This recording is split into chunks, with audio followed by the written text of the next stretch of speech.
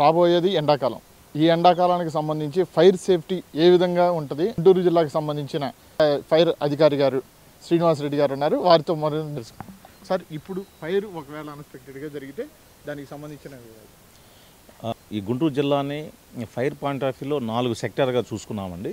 ఒకటి ఏమో ఫస్ట్ది ఈస్ట్ సెక్టార్, అంటే గుంటూరు వైపు నుంచి తూర్పు వైపు ఉన్న భాగం మొత్తం కూడా ఇదంతా అగ్రికల్చర్ ఓరియంటెడ్ ఉన్నటువంటి విలేజెస్, గ్రామాలు ఉన్నాయండి.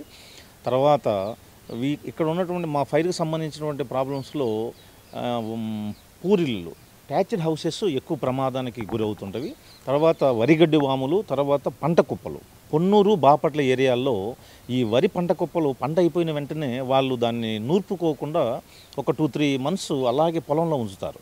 అది హార్సన్ వల్ల కానీ, అంటే కక్షలతో కానీ, లేదా బై యాక్సిడెంట్ కానీ అవి అగ్ని ప్రమాదాలు జరుగుతుంటాయండి. తర్వాత రేపల్లె, తెనాలి ఈ పరిసర ప్రాంతాల్లో ఈ అగ్రికల్చర్ ఈ వరిగడ్డి వాములు అయితే ఏమి, తర్వాత ఈ ట్యాచ్డ్ హౌస్ అయితే కానీ ఎక్కువ ప్రమాదాలు జరుగుతాయి. ఈ ప్రమాదాలు జరిగిన వెంటనే మేము ప్రతి విలేజెస్లో కూడా ప్రతి రెవెన్యూ డిపార్ట్మెంట్ వాళ్ళకి, ప్రతి పోలీసు ఉన్న వాళ్ళకి, గ్రామంలో ఉన్న పెద్దవాళ్ళందరికీ కూడా మా అవేర్నెస్ క్యాంపు ద్వారా మా అగ్నిమాపక శాఖ యొక్క అగ్నిమాపక కేంద్రం యొక్క ఫోన్ నెంబరు, తర్వాత ఫైర్ ఆఫీసర్ యొక్క phone number, district officer phone number అందరూ కూడా మేము లోకల్ కమ్యూనికేట్ చేయడం జరిగింది. ఎమర్జెన్సీ వచ్చినప్పుడు ఇమ్మీడియట్గా మాకు కాల్ చేస్తే మేము వచ్చి రెస్పాండ్ అవుతామని చెప్పాము. కానీ అగ్ని ప్రమాదం జరగటం కంటే అగ్ని ప్రమాదం జరగకుండా జాగ్రత్తలు తీసుకునే దాని మీదే ఇప్పుడు మా అగ్నిమాపక శాఖ దృష్టి మళ్లించిందండి. అంటే ప్రమాదం జరిగిన తర్వాత అది ఫస్ట్ 5-10 నిమిషాల్లోనే చేయాలండి. అది ఒక ఎక్కువ టైం అయిపోతే చాలా ఎక్కువ నష్టం జరగడానికి ఆస్కారం ఉంది. అసలు అగ్ని ప్రమాదం జరగకుండా ఉండడానికి తీసుకోవాల్సిన జాగ్రత్తల్లో భాగంగా ఈ ఫస్ట్ ఒక ఇంట్లో ఉన్నటువంటి రెసిడెన్షియల్ ఇంట్లో ఉన్నటువంటి ఎల్పిజి సిలిండర్స్ ఉంటాయండి. ఇన్ కేసు ఏమైనా ప్రమాదం జరిగిన వెంటనే ఏమైనా ప్రమాదం జరిగింది అని గెస్ చేస్తే ఒక గోను సంచి తడిపి ఆ సిలిండర్ మీద వేస్తే అసలు ఫైర్ అనేది పుట్టపైపోతుంది. చిన్న అది దాన్ని మేము అవేర్నెస్ క్యాంప్ ద్వారా వాళ్ళందరికీ మేము చెప్పామండి. తర్వాత అలాగే వరిగడ్డి వాములు నిర్మించుకునేటప్పుడు మినిమం కనీసం ఒక 6 మీటర్ల దూరంలో వరిగడ్డి వాములు నిర్మించుకోవాలి. అలా నిర్మించినప్పుడు వాటర్ సప్లై కూడా, వాటర్ సోర్స్ కూడా అక్కడ ఉండే విధంగా చూసుకోవాలి. అనుసరించి వాళ్ళు రెసిడెన్షియల్ బిల్డింగ్స్ అయితే 18 మీటర్లు దాటితే రెసిడెన్షియల్ బిల్డింగ్స్, కమర్షియల్ బిల్డింగ్స్ అయితే మొత్తం అన్ని కూడా ఫైర్ సర్వీస్ యాక్ట్ అనుసరించి వాళ్ళు భవనం నిర్మించుకోక ముందే ప్రొవిజనల్ సర్టిఫికేట్ తీసుకోవాలండి. నిర్మించుకున్న తర్వాత అయితే కరెక్షన్ చేయడానికి ఉండదు. ఫర్ ఎగ్జాంపుల్ ఫైర్ సర్వీస్ వాళ్ళు చూసేది మెయిన్ 3 పాయింట్లు అండి. ఏ బిల్డింగ్కి అయినా ఫస్ట్ ఓపెన్ స్పేస్ చూస్తాము, మీన్స్ ఆఫ్ ఎస్కేప్ చూస్తాము, ఫైర్ ఫైటింగ్ ఎక్విప్మెంట్ చూస్తాం. ఈ 3 కనుక సక్రంగా ఉంటే ఫైర్ అగ్నిమాపక శాఖ వచ్చేలోపే వాళ్ళ ఆస్తుల్ని, ప్రాణాలను కాపాడుకోవడానికి ఆస్కారం ఉంటుందండి. సెట్ బ్యాక్స్ కనుక లేకపోతే మా వెహికల్ మూవ్ కాలేదు, లేదా వెహికల్ మూవ్ కాకపోయినా మేము ఏమైనా ఆపరేషన్స్ చేయాలంటే ల్యాడర్ ఫిట్ చేసి పైకి వెళ్ళాలి, రిస్క్ చేయాలన్నా కూడా ఆస్కారం ఉండదండి. సెట్ బ్యాక్స్ కంపల్సరీగా ఉండాలి. మీన్స్ ఆఫ్ ఎస్కేప్ అంటే అక్కడ ఎంతమంది ఉంటున్నారు, ఇన్ కేసు ఎమర్జెన్సీలో కిందకి రావడానికి స్టేర్ కేసెస్ ప్రొవిజన్ ఏమైనా ఉందా లేదా, మీన్స్ ఆఫ్ ఎస్కేప్ అనేది కంపల్సరీగా చూస్తాం. Same time fire fighting equipment, in case of fire జరిగితే ఆ ఫైర్ ఆర్పడానికి కావాల్సిన పరికరాలు ఉన్నాయా లేవా, అవి సమర్థవంతంగా పనిచేస్తున్నాయా లేవని మేము చెప్తాం. సార్, ఇప్పుడు మనకి ప్రధానంగా ఎక్కువ ఫైర్ యాక్సిడెంట్లు గతంలో మిర్చి యార్డులు, మనకు గుంటూరు జిల్లాకు సంబంధించి మిర్చి యార్డులు ఉన్నాయి, జరుగుతాయి. కాబట్టి మీరు వాళ్ళకి నోటీసులు ఇచ్చాము, ఎక్విప్మెంట్ పెట్టుకోమని నోటీసులు ఇచ్చాము, కానీ వాళ్ళు దానికి రెస్పాండ్ అవ్వలేదు. సో ఇప్పుడు గుంటూరు జిల్లాలోని రమారమి ఒక 105 కేసులు కోర్టులో పెండింగ్ ఉన్నాయి. ఒక 6-7 మందికి పెనాల్టీ కూడా పడినాయి, గవర్నమెంట్ పెనాల్టీ పడినది.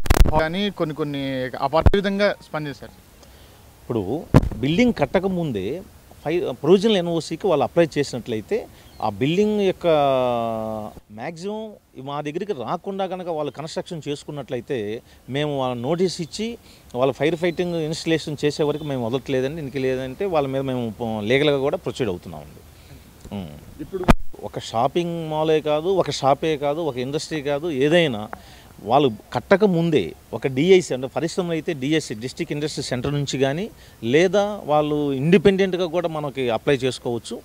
ఒక షాపింగ్ మాల్ ఒక ఇండిపెండెంట్ ఉంటారు, వాళ్ళైనా అప్లై చేసుకుంటే ఏది కన్స్ట్రక్షన్ కాకముందు అసలు కట్టాలి అన్న ఆలోచన వచ్చినప్పుడు ఏమేం కట్టాలి అనేది కనుక మాకు స్క్వేర్ మీటర్కి మా ఫైర్ చలానా ప్రకారం మా ఫైర్ చలానా కట్టి ఏమైతే వాళ్ళు నిర్మించుకోవాలనుకుంటున్నారో G+1 G+2 G+4 G+5 ఆ బ్లూ ప్రింట్స్ కనుక మాకు అప్లోడ్ చేసినట్లయితే మా ఫైర్ సర్వీసు ఆన్లైన్లో అవి కరెక్షన్ ఉన్నాయా లేవో చూసుకొని కరెక్ట్గా ఉంటే వాళ్ళకి అప్రూవల్ ఇస్తాము.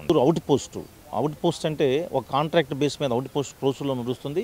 వెలగపూడిలో సెక్రటరియట్లో ఒక ఫైర్ స్టేషన్ పెట్టాం. మొత్తం 15 ఫైర్ స్టేషన్స్ ఉన్నాయి. గతంలో ప్రతిపాదనలు చేసినటువంటివి ఒక 6 ఫైర్ స్టేషన్లు మేము గతంలో గుంటూరు జిల్లా నుంచి మా చీఫ్ ఆఫీసర్ ప్రతిపాదన చేయజరిగింది. వాటిలో ఒకటి వేమూరు, ప్రత్తిపాడు, ప్రత్తికొండ, పెదకూరపాడు, గురిజాల, అమరావతిలో కూడా మనకి సైట్ ఇవ్వడం కూడా జరిగిందండి. సైట్ కూడా ప్రాసెస్లో ఉంది. ఒక 17.5 సెంటు వాళ్ళకి లొకేషన్ చూశారు. ఇంకా రెవెన్యూ వాళ్ళ హ్యాండ్ ఓవర్లోనే ఉంది. వాళ్ళు కనుక మాకు సైట్ ఇస్తే మా ఉన్నతాధికారుల సపోర్టుతో అమరావతిలో కూడా మేము ఏర్పాటు చేయడానికి ప్రయత్నం. మాకు రోజు జిల్లా నుంచి కనీసం ఒక 2 fire calls, LPG cylinder fire calls వచ్చాయి. ఒక 6-7 మంత్స్ నుంచి ఎల్పిజి సిలిండర్ ఫైర్ కాల్స్ అనేది మాకు రేటింగ్ పరిణామాల దృష్ట్యా రాష్ట్ర రాజధాని హెడ్ క్వార్టర్స్లో మీరున్నారు. మీ సిబ్బంది కొరత కానీ వీటికి సంబంధించి మీరు పై అధికారులకి ఏమన్నా చెప్పి అంటే సిబ్బంది కొరత అనేది కానీ దాన్ని మేము ఓవర్కమ్ అవుతాం. ఎందుకంటే మాకు దాన్ని ఏమంటారంటే హోమ్ గార్డ్స్ కూడా మాకు వస్తున్నారు.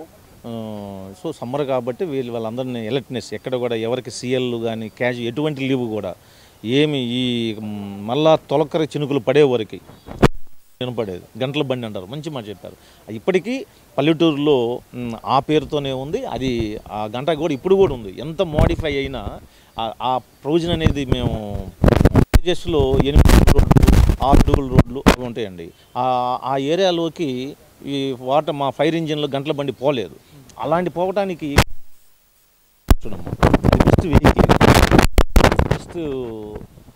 మిస్ట్ వెహికల్ ఇది దగ్గరగా మనకు 200 నుంచి 400 లీటర్ల వాటర్ ఉంటుంది. దీన్ని ఎక్కువగా స్ప్రింక్లింగ్ చేసి చిన్న అగ్ని ప్రమాదాలను దీన్ని ఆర్పుతుందండి. ఇదే కాకుండా బుల్లెట్స్ ఉన్నాయి. బుల్లెట్తో కూడా ఒక ఫైర్మెన్ వెళ్ళి ఆ అగ్ని ప్రమాదాన్ని నివారించేటువంటి ఆయిల్ ఫైర్స్ కూడా నిర్మించేటువంటి బండ్స్ వచ్చినాయండి. మన జిల్లాలో 4 ఉన్నాయండి. గుంటూరు, మంగళగిరి, తెనాలి, వెలగపూడిలో బుల్లెట్స్ ఉన్నాయండి. ఇప్పుడు సెక్రటరియట్లో కూడా రెండు బుల్లెట్స్ పెట్టాం మేము. ఇన్ కేసు ఎమర్జెన్సీ వెళ్ళాలి అంటే బుల్లెట్స్లో ఇమ్మీడియట్గా వెళ్తారు. అక్కడ రెండు ప్యాక్స్ ఉంటాయండి, ఫోమ్ ప్యాక్స్ ఉంటాయి. అవి మనం షోల్డర్కి మనం వేర్ చేసుకొని ఎక్కడైతే ఫైర్ స్పాట్ ఉందో అక్కడికి వెళ్ళి మనం ఇమ్మీడియట్గా ఆపరేట్ చేయడానికి ఆస్కారం ఉంటుందండి. అంటే ఫైర్ని రీచ్ అవ్వటమే మా target. Heart of the ఫైర్ని control చేయాలి అంటే మనం వెళ్ళటానికి ఏమేమి సోర్సెస్ ఉన్నాయో వాటన్నిటిని మేము చూసుకుంటాం. ఆంధ్రప్రదేశ్ విపత్తుల స్పందన మరియు అగ్నిమాపక సేవల శాఖ మా డిపార్ట్మెంట్ చేసేదే సేవకు మీ ఇది లేదు. జనరల్గా బయట కూడా అంటారు. మొత్తమైనటువంటి డిపార్ట్మెంట్ చెప్తాను. ఏదో జనంలో పుణ్యం చేసుకుంటే ఈ డిపార్ట్మెంట్కి వస్తాం. ఎందుకంటే రెండు మాటలు చెప్తాను. ఒక అగ్ని ప్రమాదం జరుగుతూ ఉంటే మేము ఎక్కడికి వెళ్తాం? ప్రమాదం వైపు వెళ్తాం. అర్థమైంది. ఆ ఒక్కటి చాలు మా యొక్క నిబద్ధతకి. ఎవరైనా కరేజ్గా చెయ్యాలి, సాటిస్ఫాక్షన్ ఉండాలి అంటే ఇక్కడే ఉంటుంది. ఎందుకంటే ఫర్ ఎగ్జాంపుల్ ఇంకోటి ఇప్పుడు పోలీసులు కానీ వాళ్ళు అంటాం కాదు, కానీ ఒక దొంగతనం జరిగిన తర్వాత ఎంక్వైరీ వేరు. ఒక స్పాట్లో ప్రతి ఫైరు మాకు దాన్ని ఏమైనా ఎన్కౌంటరు. మీకు అర్థమైందండి. మాది ఇప్పుడు 300 ఫైర్లు వచ్చినాయి అంటే ప్రతి 300 ఫైరు ఎన్కౌంటరే. ఫైర్ టు ఫైర్మెన్ అంతేగాని అది ఇవాళ ఫైర్ అయితే రేపు వెళ్ళాం కదా. నీకు అర్థమైందండి. రేపు వెళ్ళి అక్కడ బొగ్గులు ఎరుకునే పరిస్థితి కాదు.